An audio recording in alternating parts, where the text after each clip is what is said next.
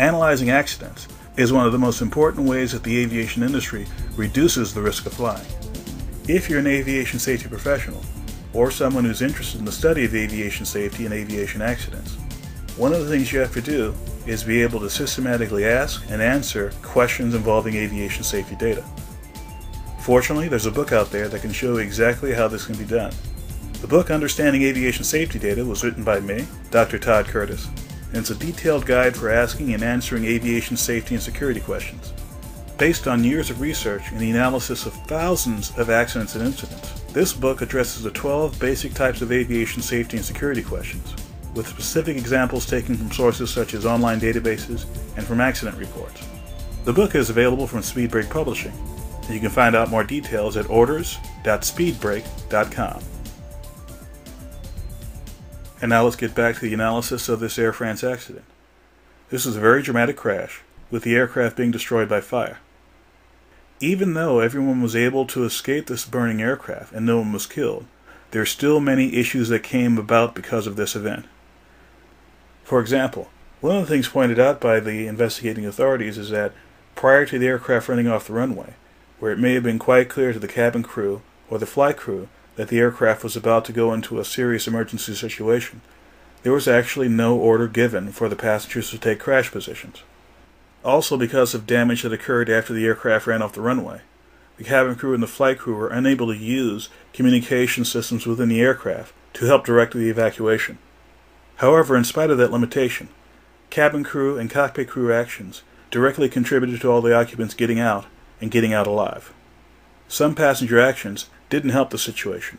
For example, over half the passengers stopped to take one or more items of cabin baggage before leaving the aircraft.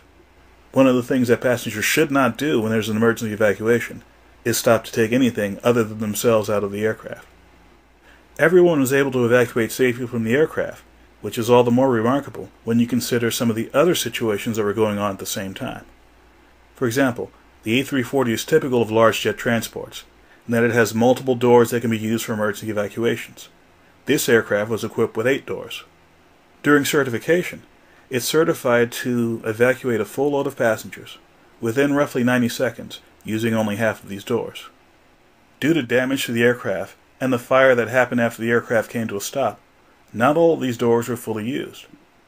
In fact, 2 of the 8 were not opened at all, and of the 6 remaining exit doors that were open, only 5 had slides deployed from them, and 2 of those slides deflated. In fact, 2/3 of the passengers evacuated through a single door. The authorities estimated that everyone was able to evacuate the aircraft in under 2 minutes.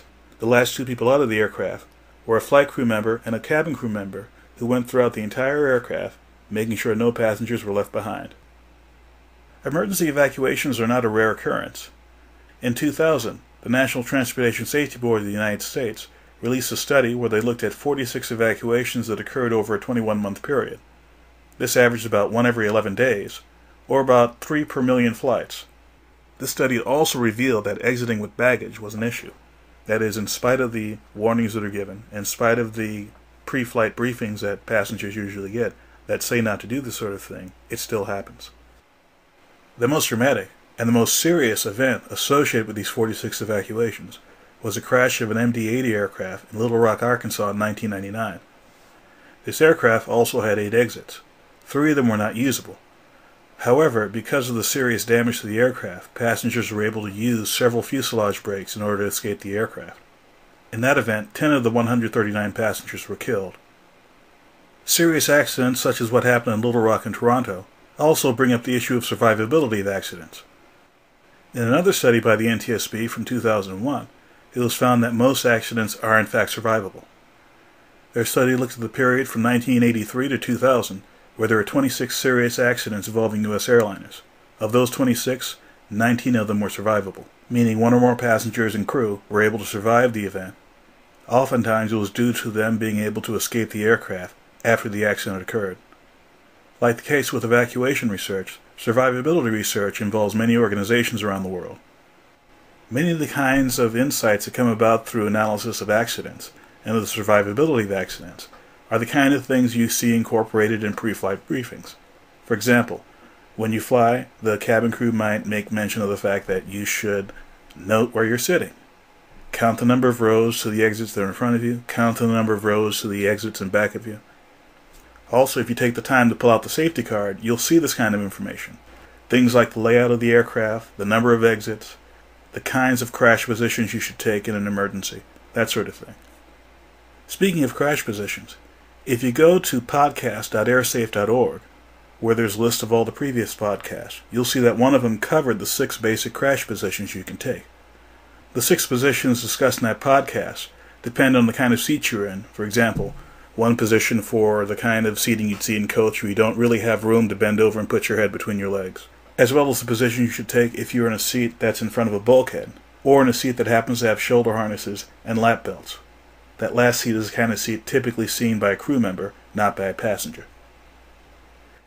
The kind of common sense insights that have been gained through the analysis of aviation accidents are applicable in other areas as well. For example, in the book Parenting and the Internet, also written by myself, Dr. Todd Curtis, it's a practical how-to guide for parents of online children, which lays out in great detail the kinds of common hazards one faces when it comes to online privacy, online security, and other issues that are of concern to parents and children alike. The book has hundreds of free resources, including free software and free information resources, including, I might add, several resources that deal with aviation safety and security. Visit the publisher at orders.speedbreak.com, and you too can get your hands on a copy. Well, it looks like that's all the time we have for today.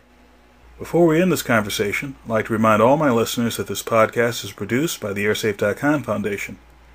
This nonprofit organization is responsible for this podcast and for a variety of other efforts to further the public's understanding of aviation safety and aviation security. For information about the Foundation, or to make a tax-deductible donation, please visit the Foundation at airsafe.org. For more information about airline safety, you can find us at airsafe.com. That's AIRSAFE.com. Or type the words airline safety into your favorite search engine. We're probably on the first page of results. Feel free to write to me at my email address, tcurtis@airsafe.com. Thanks for listening, and we'll see you next time.